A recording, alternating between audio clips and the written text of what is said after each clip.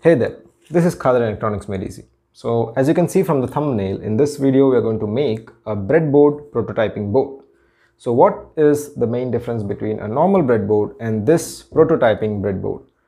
So whenever you use a normal breadboard, you need an external power supply with regulators which you can connect on the breadboard. And if you are using power supply from a USB, you either need to cut the USB and connect the wires directly on the breadboard, or you need some other adapter which can convert those wires into pins which can fit on this breadboard. Not just that, whenever you want to test the output of your circuit, you either need an LED or similar kind of a load to test it. So these kind of things are already present on this prototyping board. As you can see, there are 4 LEDs here which have connections to this header pin.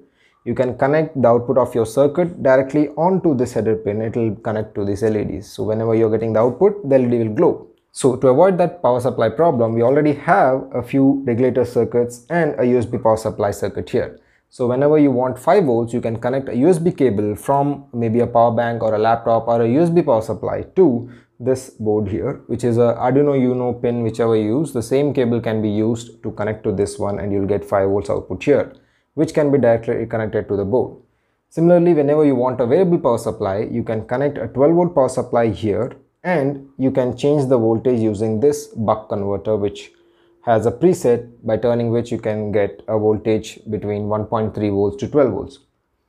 Not just that, there are also 4 push buttons here. These 4 push buttons, 2 are connected to positive voltage and 2 are connected to negative voltage. So whenever you want a trigger, a positive trigger, you can connect to one of these, and whenever you want a negative trigger, you can connect to one of these. Again, these 4 buttons are also connected to 4 pins in this header.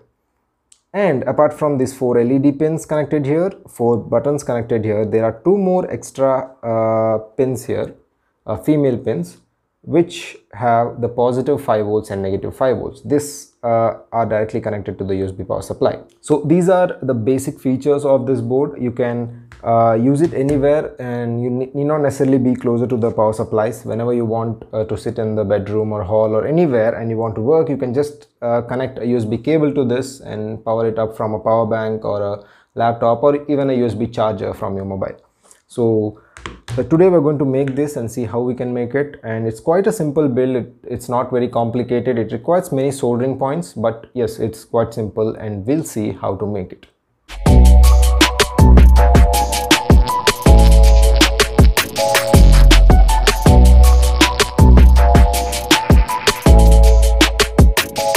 First, we are going to start with this wooden plank measuring 9 inch by 5.5 inch.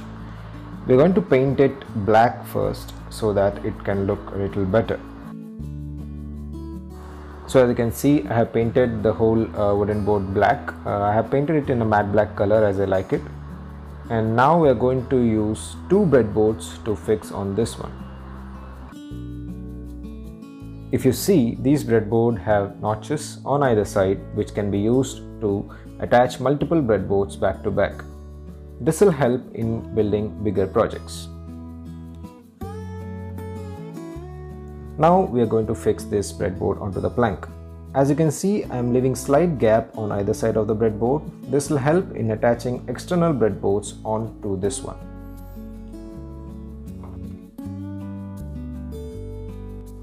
There is a double-sided tape behind this breadboard which can help in fixing the breadboard onto this plank easily.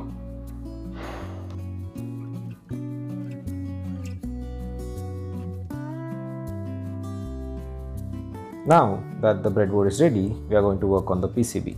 So here I have a small PCB which can fit on the wooden plank, and I have already drilled holes for the USB pin here. So I am using this USB pin which is salvaged from an Arduino board. This has 4 pins, out of which the left hand side 2 pins are corresponding to the 5 volts and the ground. I have already drilled holes onto this PCB to fix it like this. And for the variable power supply, we are using this 12 volts adapter. So this also will fix onto this PCB here.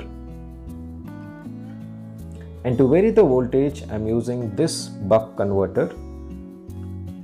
So this board has low voltage of 1.3 volts, and the input pins here will go directly to this 12 volts adapter, where we will be connecting an extra power supply.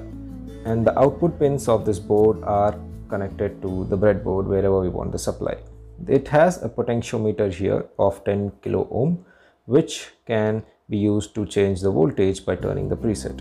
So this board goes here. Next, we'll also need 4 push buttons here. These are small push buttons which I got from Amazon.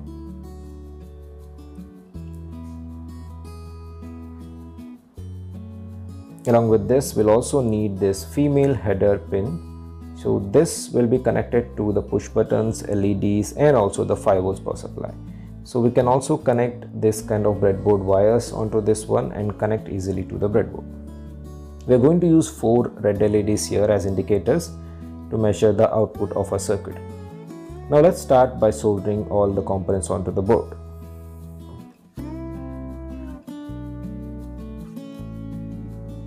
After soldering the 12 volt adapter and the USB pin, I connected 12 volt power supply to the 12 volt adapter and identified the polarity. Next, I repeated the same for the USB pin by connecting a USB cable. This will help to make the connections properly without reversing the polarity. After this, I have connected the buck converter onto the PCB, and now I'm going to make a wire which can extend to all directions of this breadboard. For this, I'm using this header pin which can fix easily onto the breadboard, and to solder this, I'm using a PCB and a small piece of wire. This is how it looks after soldering the header pin onto the PCB. As you can see, this can easily fix on any power rails of the breadboard. Now I'm going to solder the other end of this wire to the PCB like this. Next, I'm going to solder this female header pin onto the PCB just beside the USB pin. This was followed by soldering the push buttons. And then the LEDs.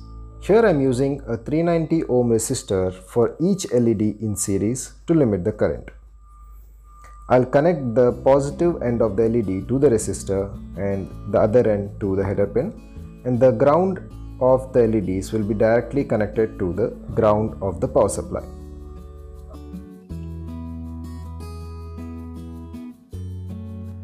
Next, I am going to connect these green LEDs with series 1 kilo ohm resistor to the 12 volts power adapter and the USB power rails.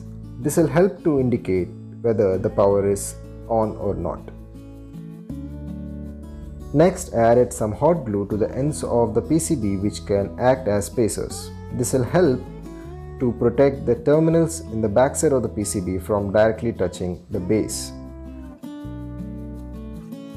I stuck this to the wooden board with some more hot glue.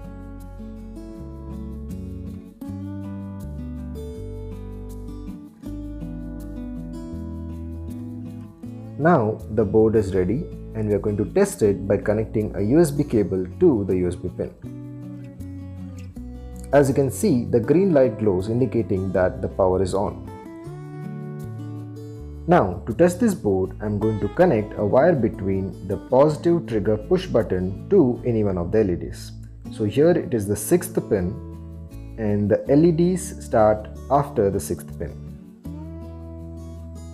So as you can see, the LED is glowing. I'll change the pin to make sure all LEDs are working. Now I'll change this other end to the 5th pin, which is the other positive trigger button, and again I'll test all LEDs are working.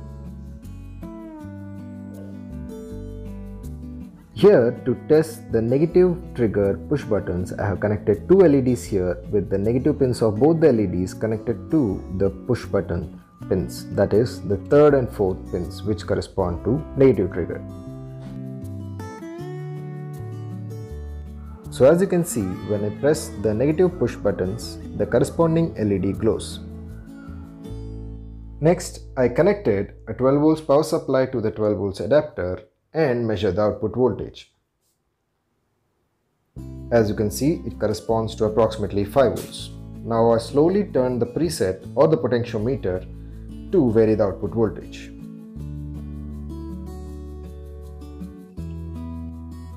Now that all the components are working as expected, let's label the female header pins for easy identification.